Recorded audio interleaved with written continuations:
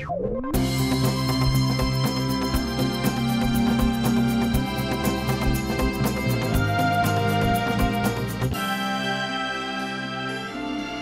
evening, my message is entitled A Mother's Pain, A Son's Prayer, which was in our Calvary News.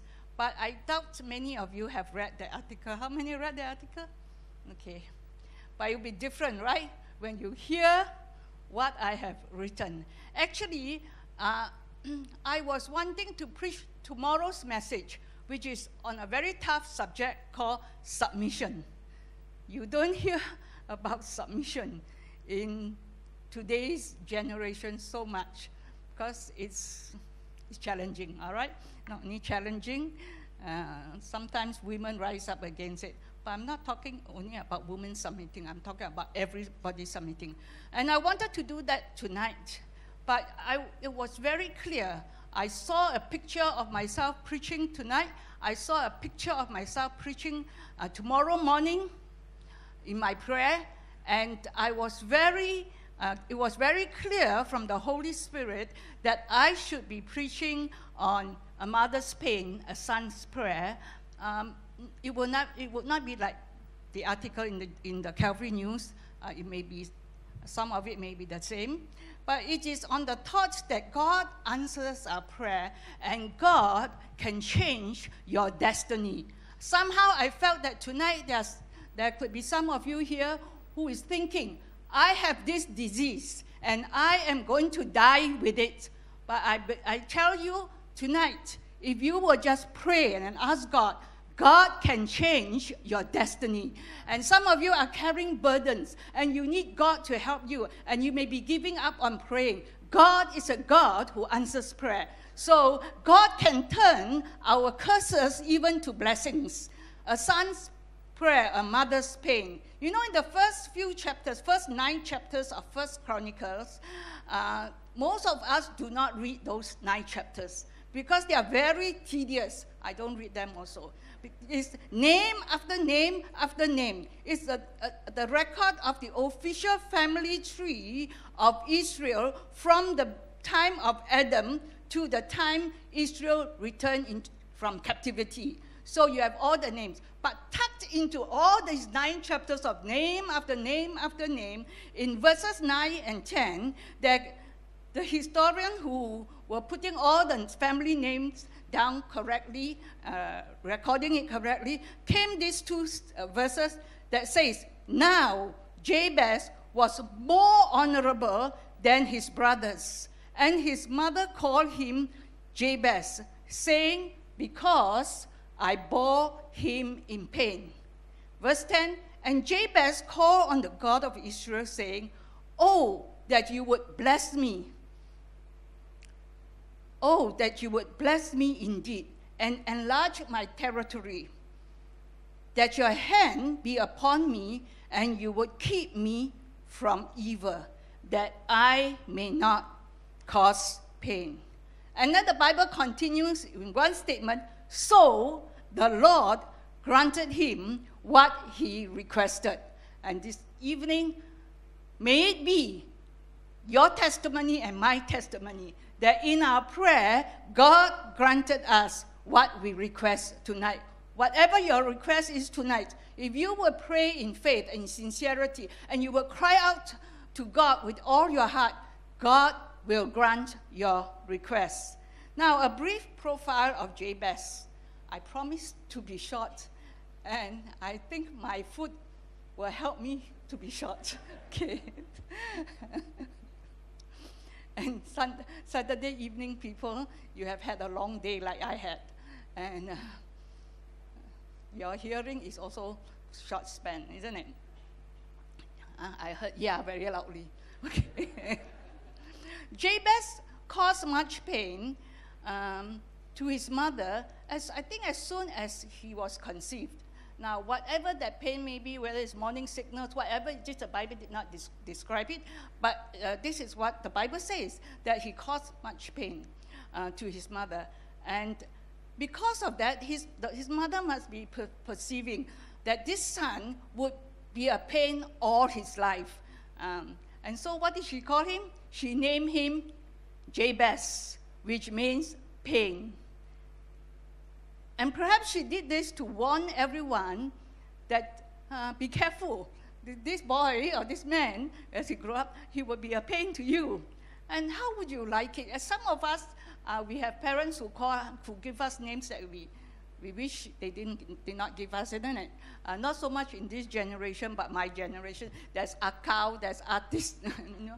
So the mother called him pain. And you know, for Jabez, every time and somebody called him, it's pain, pain, pain. And so he didn't like this. He didn't want this to be his legacy. He did not want this stigma. He did not want people to call him pain. So, and he, I believe, did not want to cause pain. Perhaps he believed that because his mother called him pain, he maybe always would be causing pain to whoever come across his way. So, but you see, when he was named pain, as you read this very simple scripture, 2 verses, straightforward, you see an excellent attitude. Because he did not blame his mother, he did not get angry with his mother for naming him pain and giving him that stigma, but instead, his attitude was so good that he turned to God. He turned to God, the only one who can help him, the only one who can change his destiny if it was meant to be pain all his life. You know, our attitude is so important. So often, when bad things happen to us or when we have problems, we are so quick to blame others. We blame this person, we blame this situation. But as a child of God, when circumstances and situations come our way, we need to turn to God and have a right attitude. And our attitude will determine our altitude. And I have a long way to go with my attitude. But I thank God that as long as we are alive, God can work on our attitude, right? And our attitude is so important. So what did Jabez do? Jabez turned from blaming people. He turned from anger, that he's so angry, my name is pain. He turned from anger. He turned from self-pity. Why is this my destiny? Why am I a pain? But instead, he turned from all this and he turned to the God of Israel. He turned to God, who is the one who can change his destiny. And this is a beautiful lesson we can glean from Jabez's life. All he did was he prayed a very simple heart cry prayer, a prayer from his heart, a prayer that, oh God, only you can help me. I do not want to be called pain. And this prayer, this prayer has just 4 requests. That is very simple, and I want to close my message, which will be quite long, with these 4 points of Jabez's prayer, the 4 requests, turning the curse of pain into becoming a person of honor. We read, isn't it? Jabez became more honorable than all his brothers. That's what the Bible says. You know, I forgot to tell you a Mother's Day story. Never mind, I won't. Since I forgot to begin with the Mother's Day story, and that's all going to be about Mother's Day. The sermon is not about Mother's Day. Anyway, I forgot, but now I got this short illustration about prayer. Jabez's prayer was short, 4 points, and God answered his prayer and changed his destiny.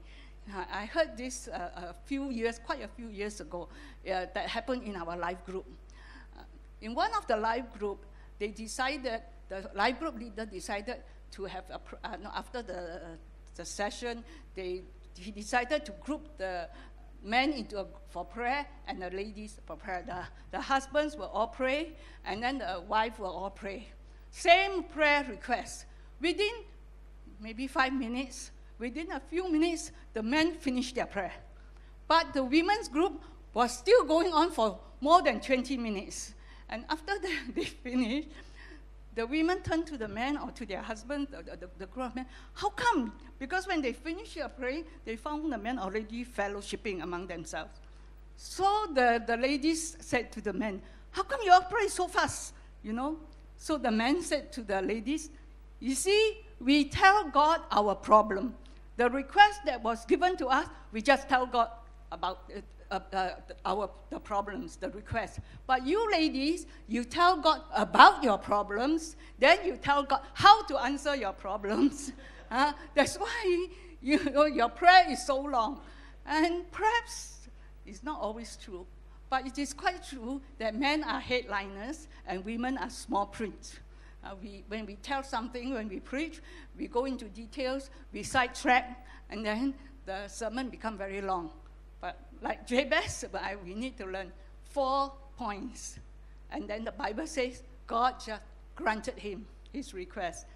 So the point is, it's not how long we pray, it's not how impressive we pray, it is, how our prayer can help God understand. God knows. But there is room for intercession, for long prayer. I'm not saying that every time just pray one sentence and say goodbye to God. But today's focus is on just these 4 requests. Jabez asked God to bless him.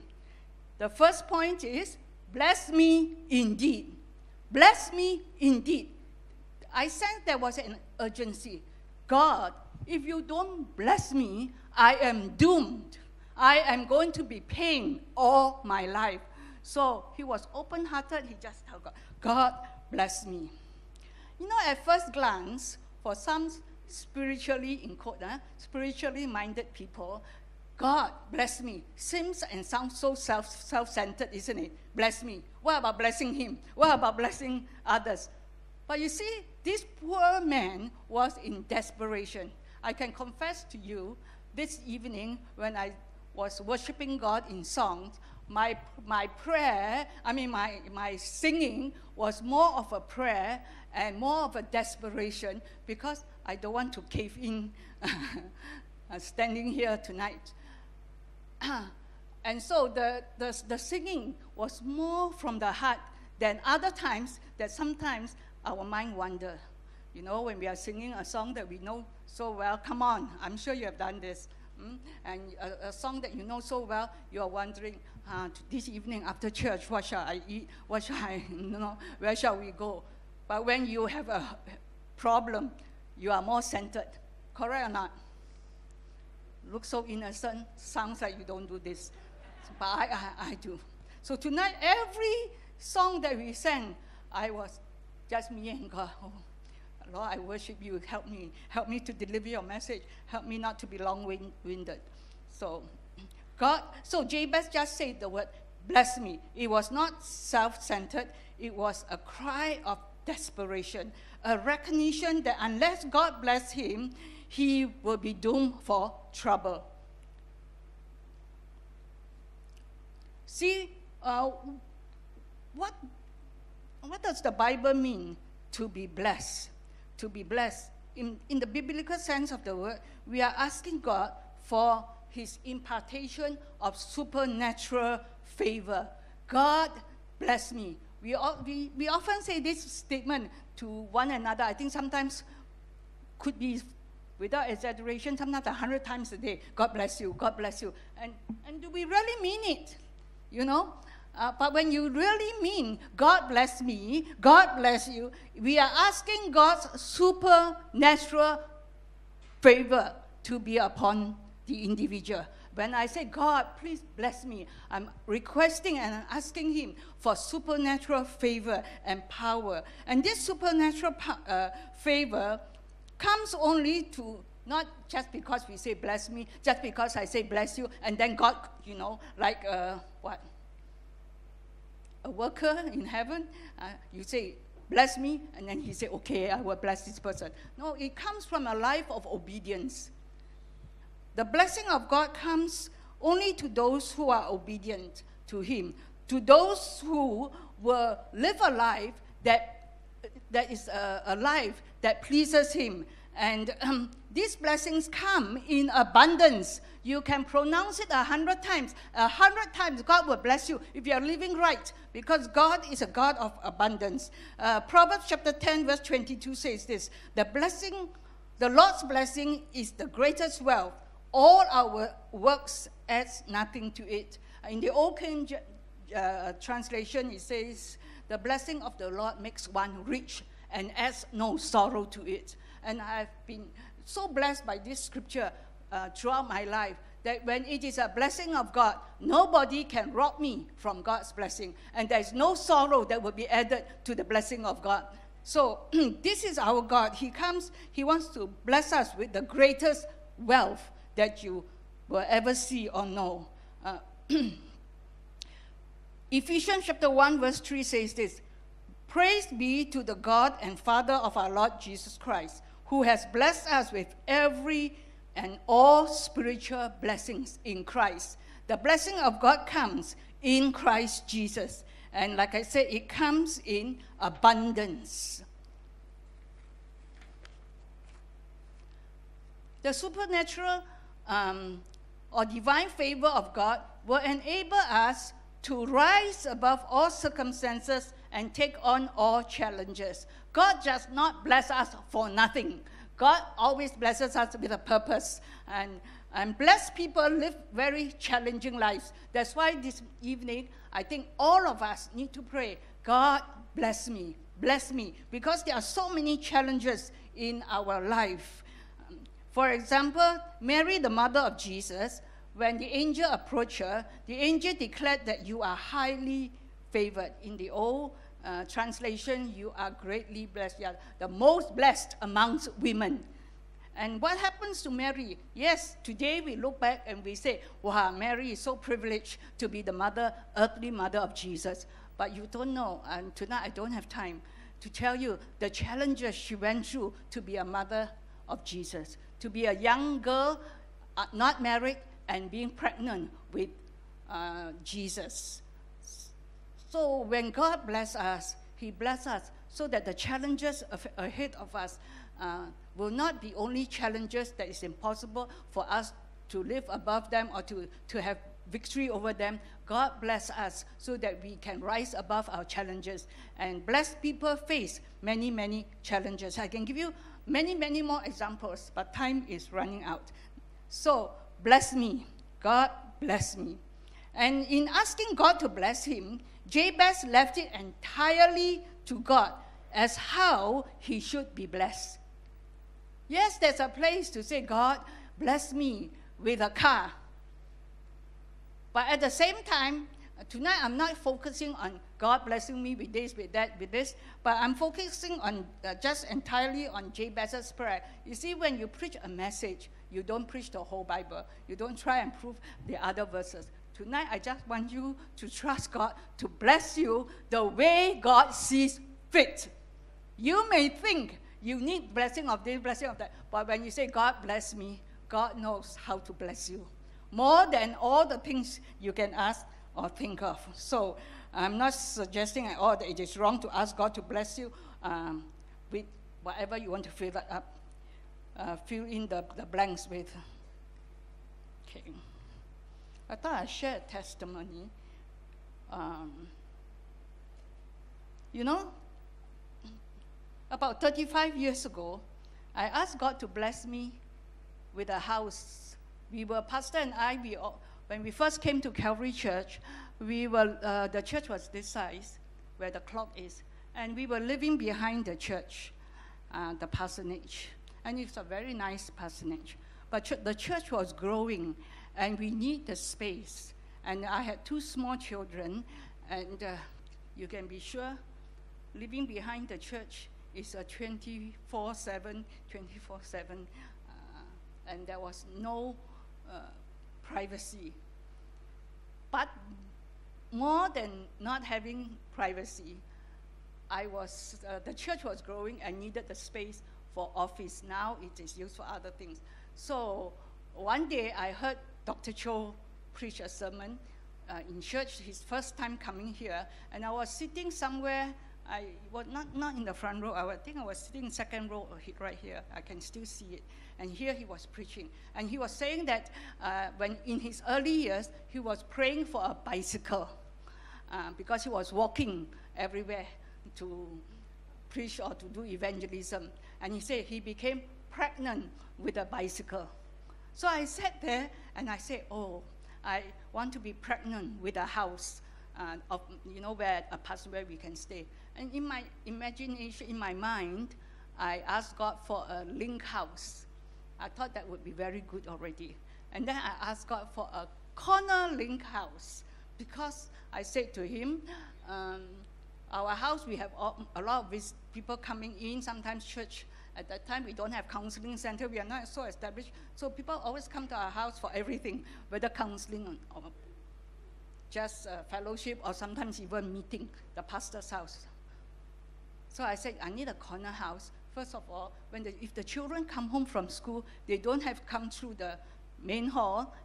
Very good reason. Don't have to come through the main hall and disturb and then excuse me and go into their room and all that. I said they can come by the back, by the kitchen. Another thing is I love animals, and I raise the children loving animals. So we want to have animals. Link house, no, very hard to have animals.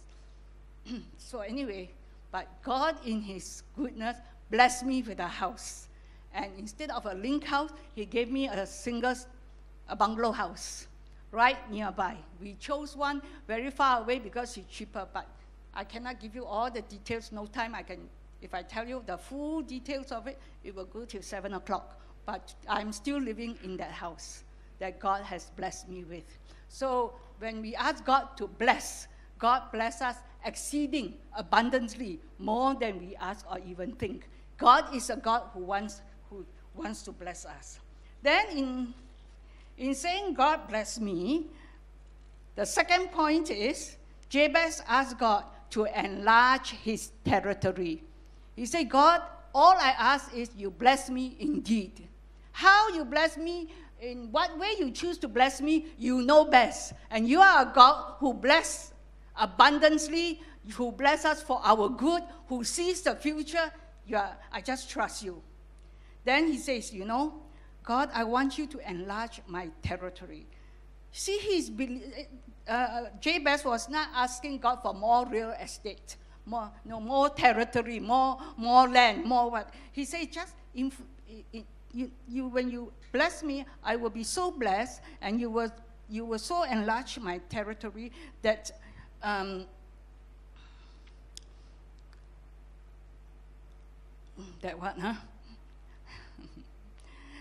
so that everything that you have given me, that you have put under my care, will grow, will enlarge. See, God is not a God of limitation. God is a God who always enlarges us. I don't know where you are today. I know where I am, and I know also how old I am. I know, not my days are numbered, but my years are numbered. All of us have a certain number of years. I already passed the 70 mark. The Bible says 70 years, God bless you with that, if not 80, and some people beyond. So, but I know I'm not limited to just what I can do now. God still can enlarge me. So can God enlarge you. God can enlarge your influence. God can enlarge your business. God can enlarge your influence. God can enlarge your testimony. God is a God who will enlarge us. So the second thing Jabez asked God was to enlarge his territory. In other words, he says to God, God, I want you to maximize my potential. I want to excel in everything that you do for me. Whether you are asking God to enlarge your family, perhaps some young people here, some young married may want to have more children, or perhaps not. Today everyone wants to have small family.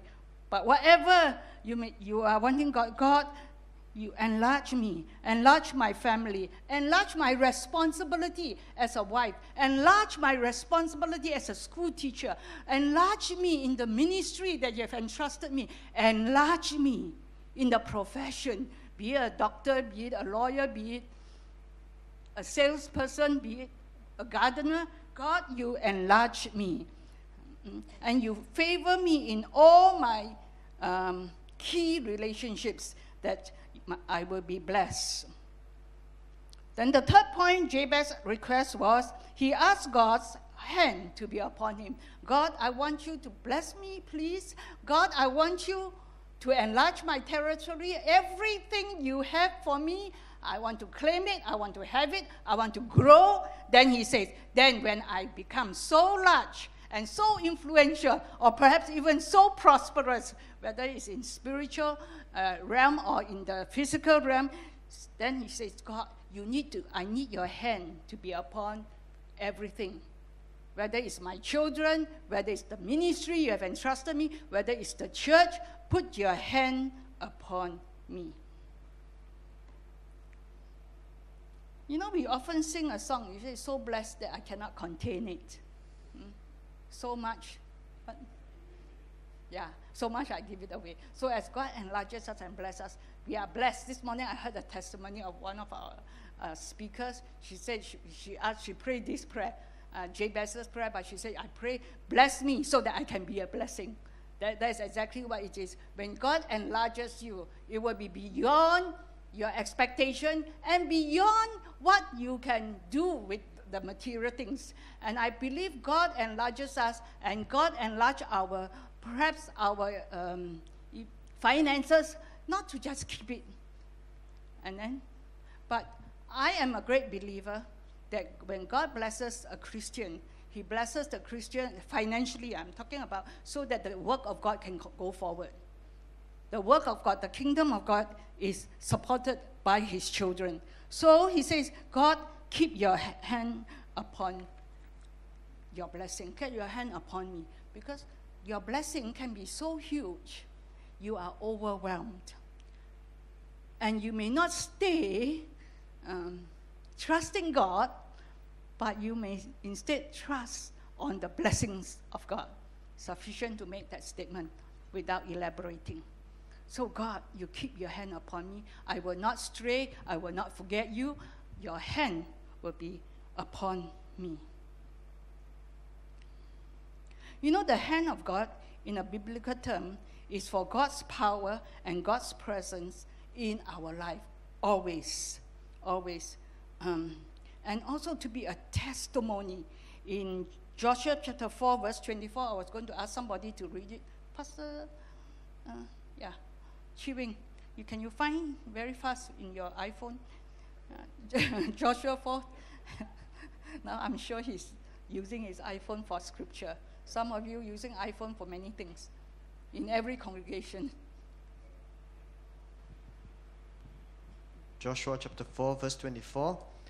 He did this so that all the peoples of the earth might know that the hand of the Lord is powerful, and so that you might always fear the Lord your God. Yes. When God's hand is upon you, upon enlarging your territory, upon blessing you, is so that people will know that it is God's hand upon your life. It's not, wow, how great you are, how smart you are, how intelligent you are, how hardworking. All that is important. All that is given by God. But the most important is that they may see your good works in the New Testament, right? That they may see your good works and glorify your Father in heaven.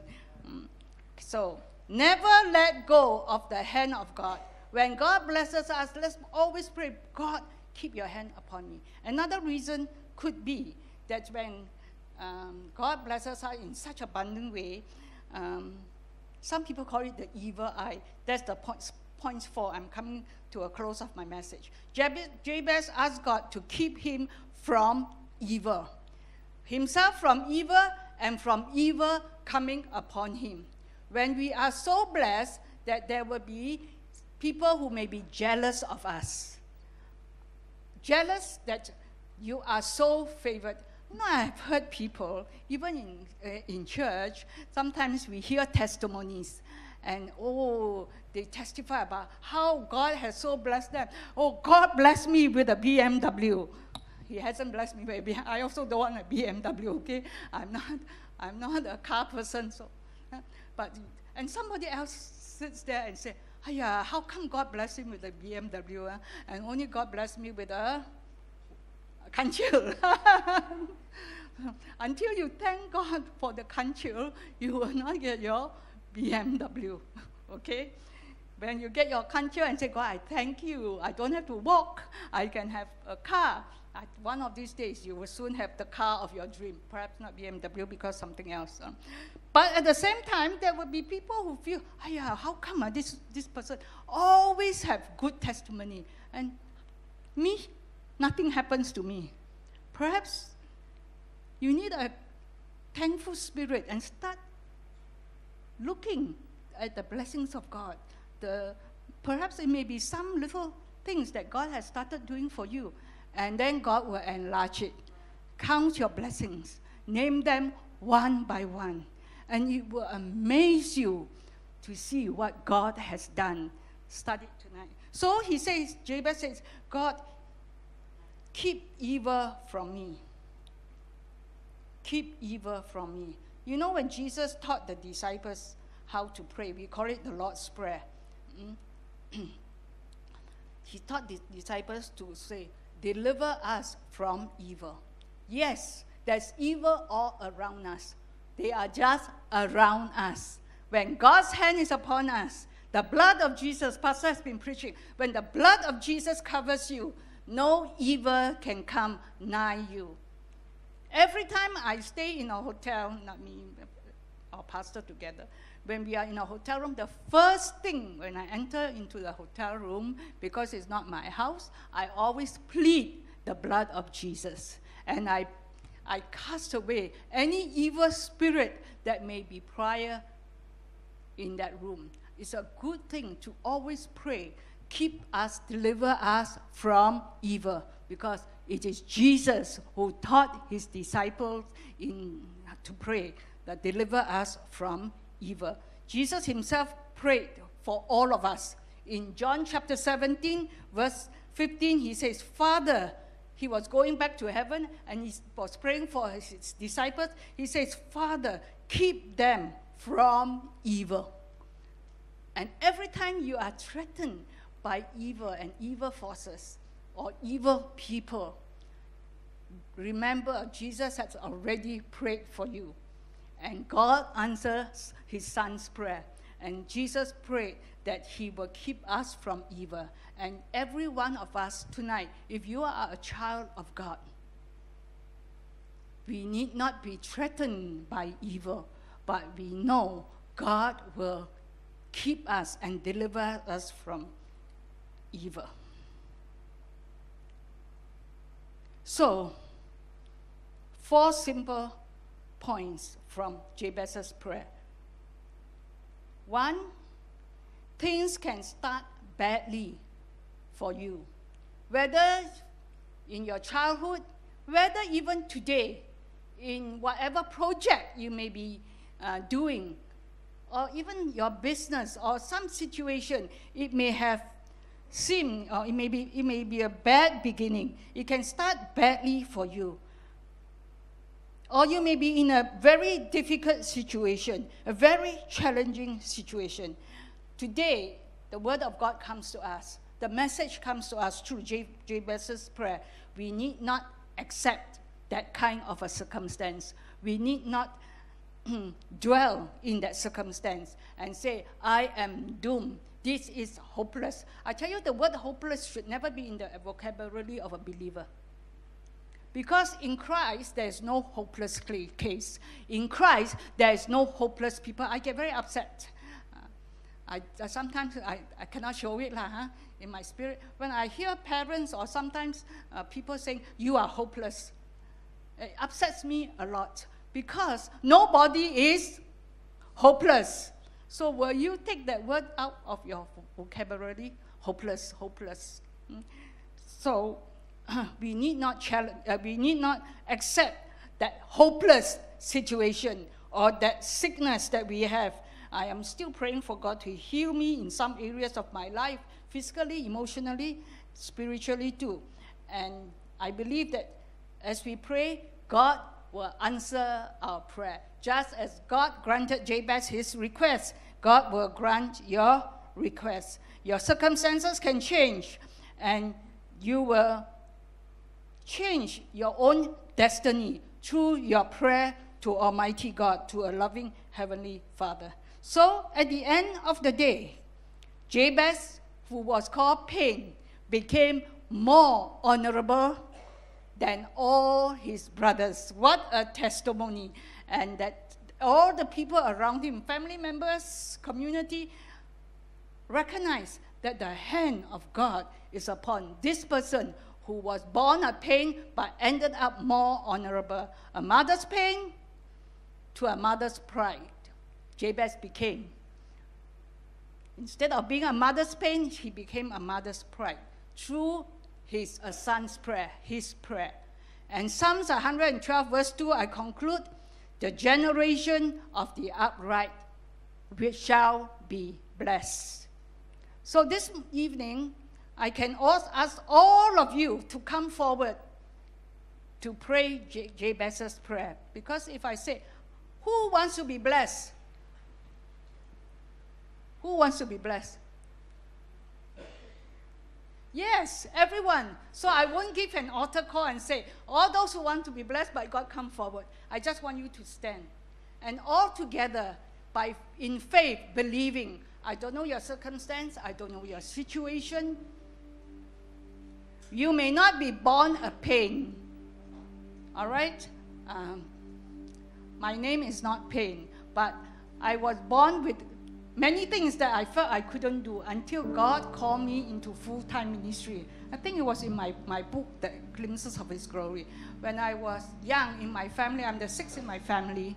I am as far as daughters are concerned, I'm very weak, physically weak. My voice is so soft, I don't dare speak up. My father called, say I have mosquito voice.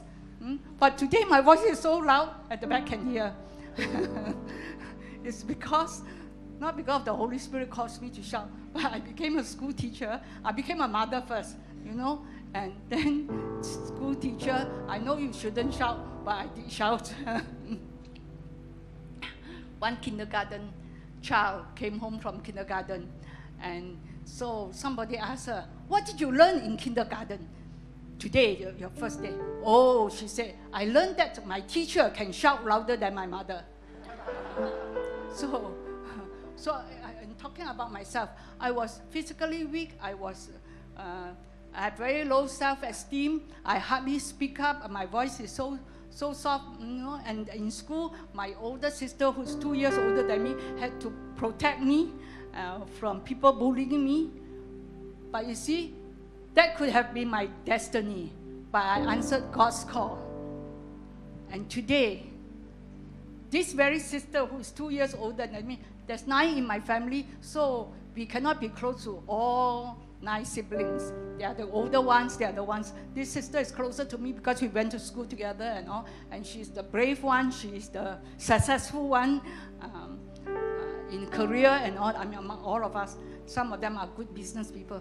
But she is the one that declared not too long ago, a few years ago, she says, Petrina, you are the most influential and the most trustworthy of all of us. Yeah, the blessed. Because whenever there is problem, they call me. Especially when my mother was alive and there was any family problem, they call me. It's not me. They know that I can pray and my God can answer the prayer. And so for somebody who is successful in her career, who declared that I am the most significant of all the siblings, is the mighty hand of God is upon my life. God can change your situation and your destiny today. Shall we pray?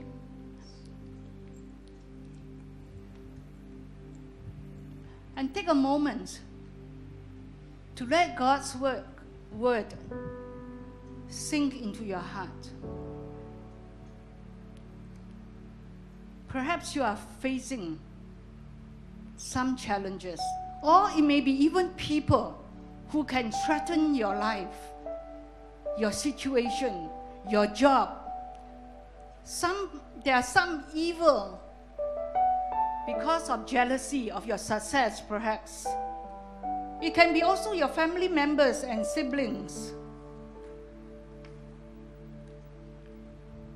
Or it can be a sickness, a disease. Whatever it is tonight, let us pray. And I want to pray with you this evening, just in these 4 points. Father, I ask that as you have so clearly spoken to me that this is the message, this is the word for this congregation tonight, for everyone, for you knew who is coming to church this evening. And as much as I struggled to say that this message is already in the article, you impress upon me to share it, because you know there are children of yours here who need to call out to you to bless, to bless. So tonight I ask for your blessing to be upon every one of us who have heard your word and who is receiving your promise tonight. You are a God who blesses. We are born again to be blessed. And there's no curse that can hurt us. The people around us may curse us, but you will turn the cursing into blessing. You have shown this to us in your word. No weapon formed against us will prosper. No weapon at all. So I ask for your blessing to be upon every one of us. I also ask, dear Father, as your word so clearly declares that you did for Jabez and you will do for every one of us, for you have no favorite. You will enlarge our territory, our influence, our testimony to the glory and honor of your name. So many of us, including myself, we have put limitations to what you want to do in and through our life, through our own fear. But in the name of Jesus this evening, all fear, all anxiety, in the name of Jesus, all fear and all anxiety, be gone in Jesus' name. Be gone in Jesus' name. We are set free tonight in the mighty name of Jesus. Hallelujah. Glory masikandaya, hikaramosurandaya. And no evil can come nigh us. No evil can enter into our household. No evil can enter into what you have given and trusted to us.